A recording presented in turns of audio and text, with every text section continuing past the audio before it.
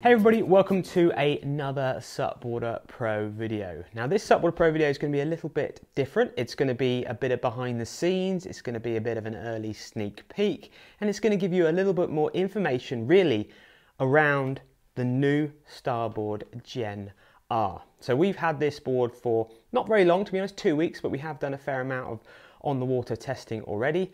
We've had two of our previous iSUP testers down to come and ride this board as well. So we had extra feedback from real world riders, let's say.